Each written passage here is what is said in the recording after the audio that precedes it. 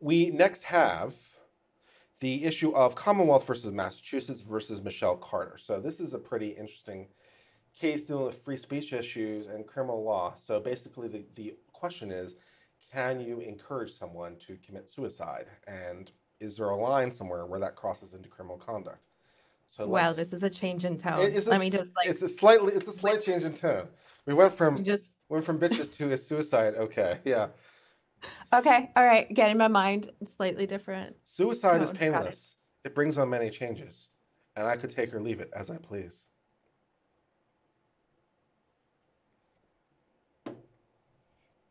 Okay. The law, yeah, we're moving on to things. At the age of 17, Michelle Carter was charged with involuntary manslaughter as a youthful offender for the suicide death of Conrad Roy, age 18.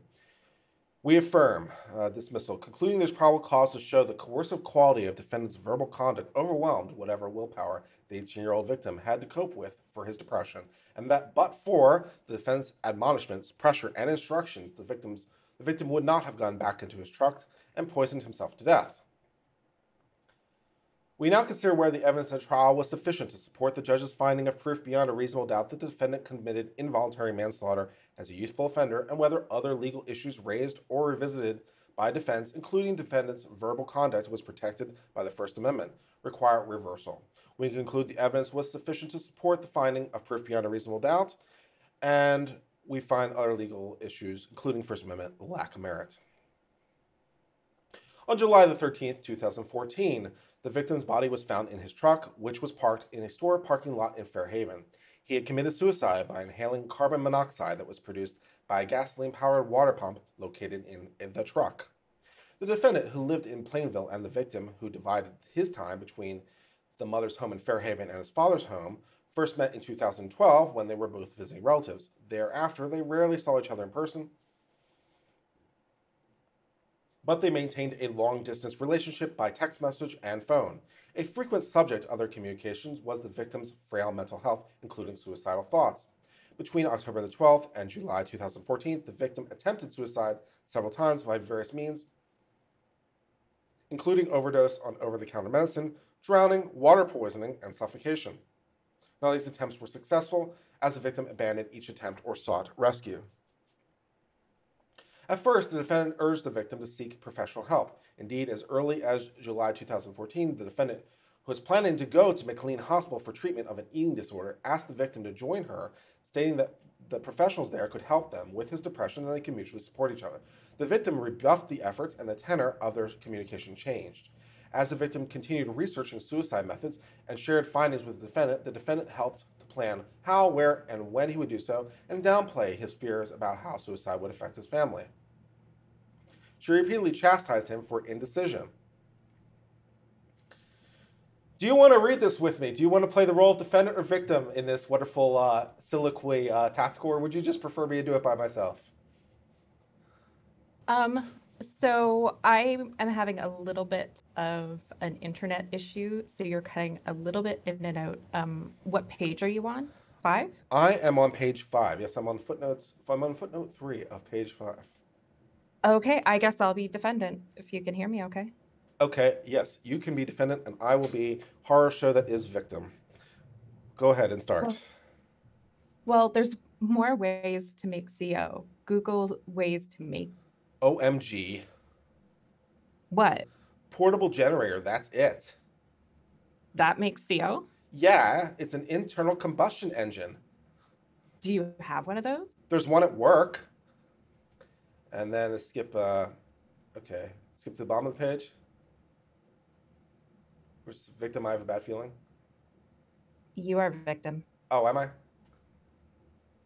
I thought, Yeah. okay, victim. I have a Because bad, victim is boy, defendant is girl. yes, okay, fine.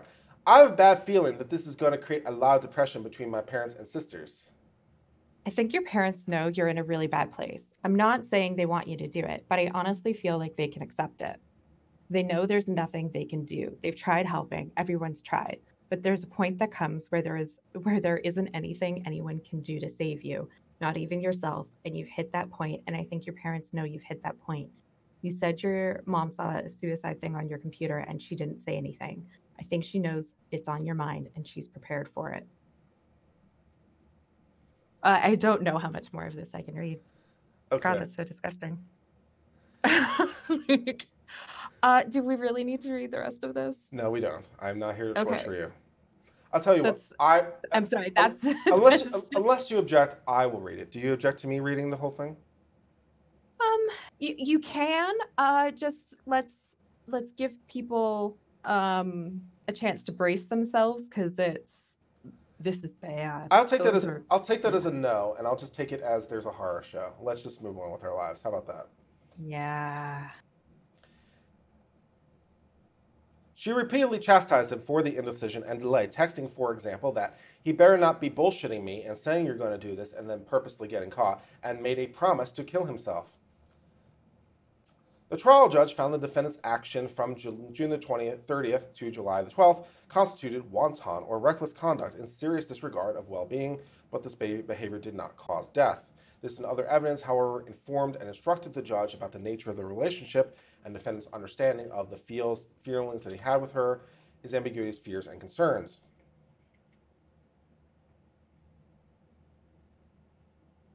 I'm going to read this now. You just need to do it, Conrad, or I'm going to get you help. You can't keep doing this every day. Okay, I'm going to do it today. Do you promise? I promise, babe. I have to now. Like right now, where do I go? And you can't break a promise. And just go into a quiet parking lot or something. Good? Oh God, because that is very clear cut. Okay, so in my non-lawyer opinion, there's some actions. There are some ways that you could phrase things where you say, you know what, no matter what happens, I'll always love you, and like if you end up committing suicide or whatever, know that I'll love you after you die. Like you could say something like that, which would be a little bit borderline. um you could say something like, well, no one really understands what it's like to be suicidal. People don't understand that you can't just like wait it out or something. Like you could say sympathetic things that don't immediately sound like you're discouraging the person from doing it, but this is like, okay, you're promising to do it. Like, okay, you can't go back on a promise. Like this is way not what normal rational people do. No, it's not. I agree. Yeah. In the days leading to July the 12th, 2014, the victim continued planning his suicide, including by securing a water pump that he would use to generate the carbon monoxide in his closed truck. On July the 12th, the victim drove the truck to a local parking lot and started the pump. While the pump was operating, filling the truck with carbon monoxide, the defendant and the victim were in contact by cell phone. Cell phone records show that one call over 40 minutes had been placed by the victim to defendant, and a second call of similar length by the defendant to the victim, including a time when the police believed the victim was in the truck committing suicide. There's no contemporaneous record of what the defendant and victim said to each other during the call.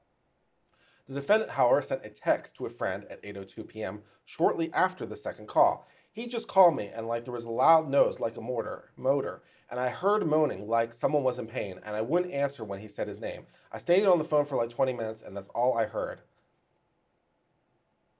He called me, and I heard muffled sounds of some type of motor running, and it was like that for 20 minutes, and he wouldn't answer. I think he killed himself. Okay. Weeks later, she texted the first friend again, saying in part, I failed. I wasn't supposed to let that happen. Now I'm realizing I failed him. His death is my fault. Like, honestly, I could have stopped him.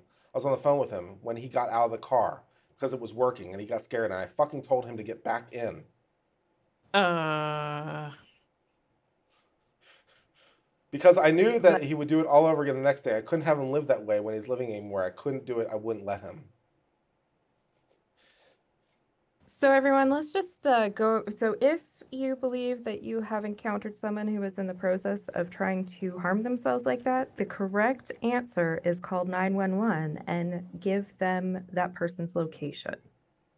Just so we're all clear, that is the legal thing to do. Yeah. Call for help would be a viable option. Get back in the car is not exactly the. Yeah. The judge found the victim got out of the truck seeking fresh air in similar ways to how he had abandoned his prior suicide attempts. The judge also focused his verdict this was a bench trial. That's why he says his verdict. The jury was waived because the defense thought that the jury might be inflamed by these facts and therefore might have a better chance at a drudge trial. I think the defense probably calculated correctly. Yep.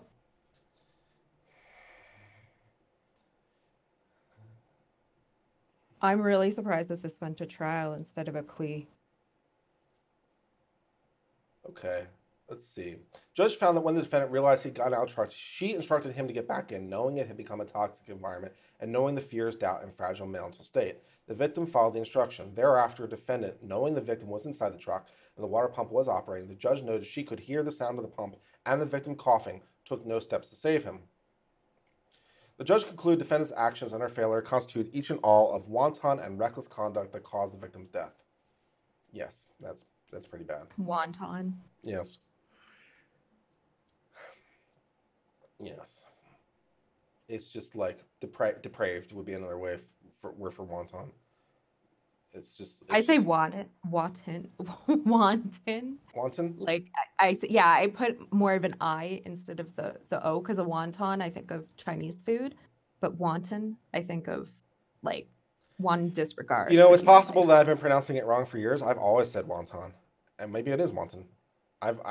We can look at dictionary.com and see whether or not I've just been pronouncing it wrong all these years. But okay. I mean, there can be regional differences too. Maybe that's a Canadian thing. No, yours does sound better. So yeah.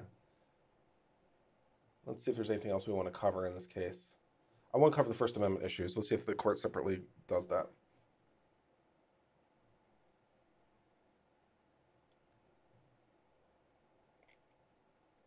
Oh, they talk about legal causation. We'll talk about that because it's an interesting issue. Although we recognize that legal causation in the context of a suicide is an incredibly complex inquiry, we conclude there's sufficient evidence to conclude a finding of proof in such causation beyond a reasonable doubt. The judge could have properly found, based on the evidence, that the vulnerably confused, mentally ill 18-year-old victim had managed to save himself once in the midst of his latest suicide attempt, removing himself from the truck as it filled with carbon monoxide. But then, as a weakened state, he was badgered back into the gas-infused truck by the defendant, his girlfriend and closest, if not only confidant, in this suicidal planning, the person who had been constantly pressuring him to complete their oft-discussed plan, fulfill his promise to her, and finally commit suicide.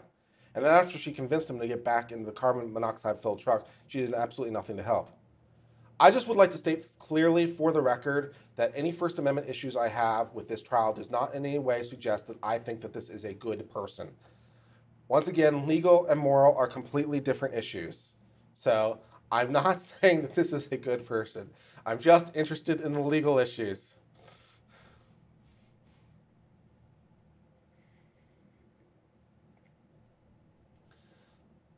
Let's see. Okay, free speech claims. Defendant argues that her conviction of involuntary manslaughter violates her right to free speech.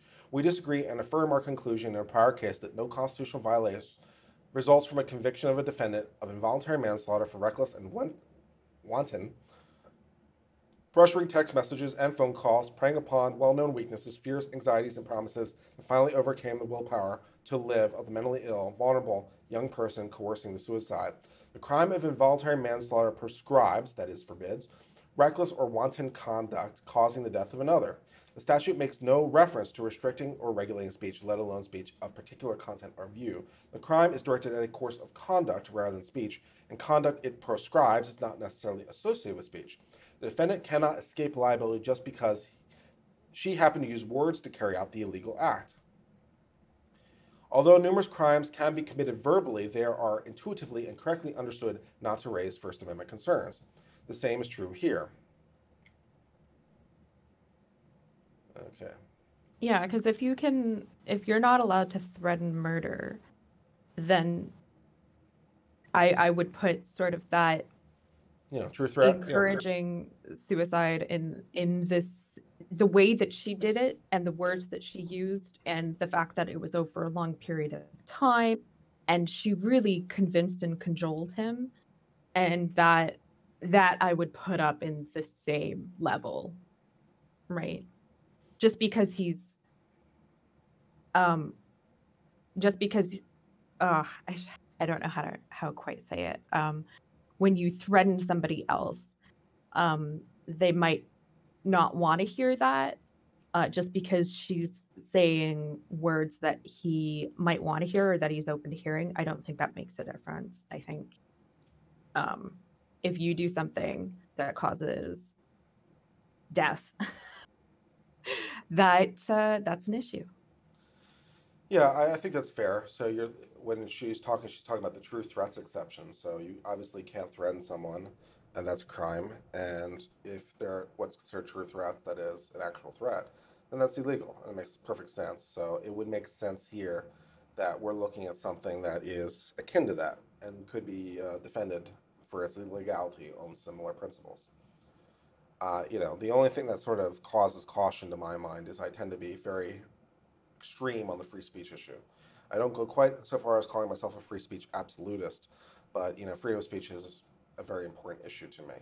And so, the See, balance, the issue here is one that I have to spend more time thinking about because of that. so the elements that I see that raises the bar to manslaughter in this case would be the fact that this is over time, so it's not a one-off saying, go kill yourself. It's not a stranger on Twitter commenting, go kill yourself. This is a person in a position of trust. This is over a longer period of time. There's also when it comes to suicide, if you ever do suicide intervention training, you can do a little mini risk assessment with someone when they're suicidal to determine how close they are to actually going through with it. And so one of the ways that you do that would be like, okay, well, so you said that you want to hurt yourself. It's like, do you have a plan? Do you have access? So if they say like, oh, I would shoot myself, and be like, okay, do you have access to a gun?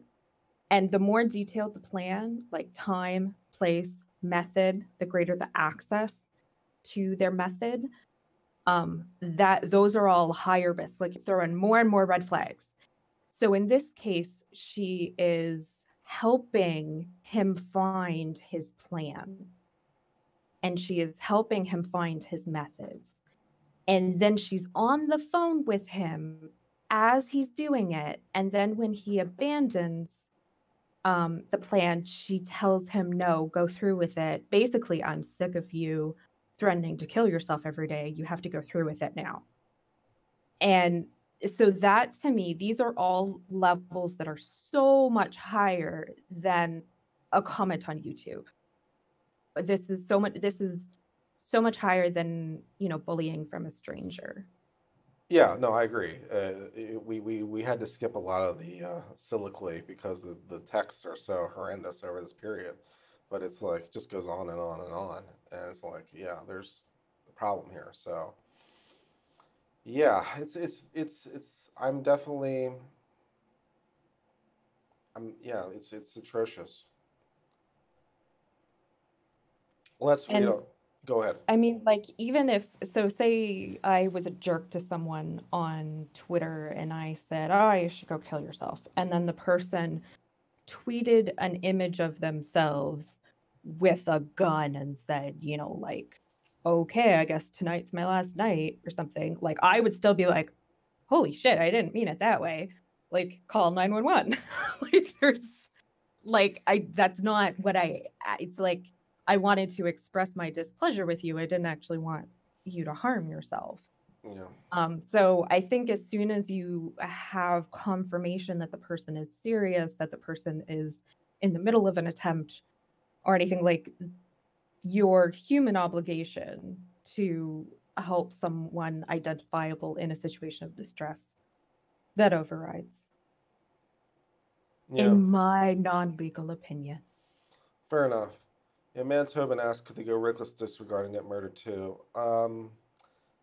I it's a reasonable question to ask, but even if you can, I think it would be an overcharge here. I mean, even the manslaughter, I understand because she wanted the end result, but when you think about suicides or even like you normally are charging like some sort of manslaughter count rather than a murder count, but You raise a reasonable point, but as a prosecutor, if I were a prosecutor, I probably would bring this exact charge because you don't want to overcharge. You don't want to bring a charge that's too high, even if it falls within the line, because you're always worried about you know them not getting there. So you have to make a strategic call. Um, Whether or not you thought George Zimmerman actually did anything wrong, that was a criticism, for example, of the prosecution and George Zimmerman, that they charged Zimmerman with murder, second degree murder, and the argument was that a lesser count would have been more likely to convict, and it was an overcharge, even if he did something wrong. But that's I an know I'm example. assuming you can't charge both manslaughter and second degree. You can actually; it's a lesser included, but you still run into like issues with. You don't necessarily want to. It's strategic calls. It's like, do you want to make? Because then you're worried about compromise verdict. It's the whole calculation, and you're also worried about like coming off too strong and them not coming off with anything. It's complicated. So yeah, you can charge the lesser included, but it's strategic calls. So I don't know. I don't necessarily fault the decision here. Well, let's read on with the court's argument about the defendant thinking that they did nothing wrong and see how that went. The defendant contends nonetheless that prosecuting and convicting her of involuntary manslaughter for encouraging suicide effected a content based restriction on speech that does not withstand strict scrutiny. In particular, she acknowledges the Commonwealth's compelling interest in preserving human life, but argues that we failed to determine in a prior case that a restriction on speech was narrowly tailored to the interest. We disagree. The only speech made punishable in that case was speech integral to a course of criminal conduct. That is, a systematic campaign of coercion, which was virtually present defendant embarked, capturing and preserved through text messages that targeted equivocally young victims' insecurities and acted to subvert their own willpower. Other involuntary manslaughter prosecutions and convictions have similarly targeted a course of criminal conduct undertaken through manipulative, wanton, or reckless speech directed at overpowering the will of lives of vulnerable victims. Stuff. Let's see. The only verbal conduct punished as involuntary manslaughter has been wanton or reckless pressuring of a vulnerable person to commit suicide, overpowering that person's will to live, resulting in the death. We are therefore not punishing words alone, as the defendant claims, but reckless or wanton words causing death. Speech at issue is thus integral to the course of conduct and does not raise constitutional problems. Regardless, even if we were to apply strict scrutiny to the issue, it might implicate other constitutional protections regarding suicide or end of life. We would conclude restriction on speech here has been narrowly circumscribed to serve a compelling purpose. As explained and reemphasized, this case does not involve the prosecution of an end of life discussion between a doctor, family member, or a friend and a mature, terminally ill adult, confronting a difficult personal choice that must be faced with a certain physical and mental suffering brought upon by the impending death. Nor does it involve prosecutions of general discussions about euthanasia or suicide targeting the ideas themselves. Nothing in our case, or our decision today, or our earlier case involving verbal conduct suggests involuntary manslaughter prosecutions could be brought in these very different contexts without raising important First Amendment concerns. We emphasize again, however, that the verbal conduct targeted here and in our past involuntary manslaughter cases is different in kind and not degree and raises no such concern. Only the wanton and reckless pressuring of a person to commit suicide that overpowers the person's will to live has been proscribed. This restriction is necessary to preserve the Commonwealth's compelling interest in life. Okay. Yeah, so strict scrutiny is the highest. Let's see if I let's see if I've been listening. Strict scrutiny is the highest level of scrutiny that you can put it. So the government has a really high burden to prove that the state's interest is super strong in order to override the First Amendment. And so they're saying that the state has a very narrow scope. They're not looking to stop all conversations about suicide or stop conversations about end of life decisions in terms of terminally ill people. They're specifically just saying if someone is really suicidal and then you egg them on and you undermine their will to live and you encourage them over a long period of time to do this, then that narrow situation is the only thing that's being made illegal. And the reason why free speech doesn't apply is because the state has an overwhelming interest in people not dying Yes, by their own hands. Yeah. you've got it basically right. You're learning so many things. Yeah, so that is the case of Commonwealth versus Michelle Carter.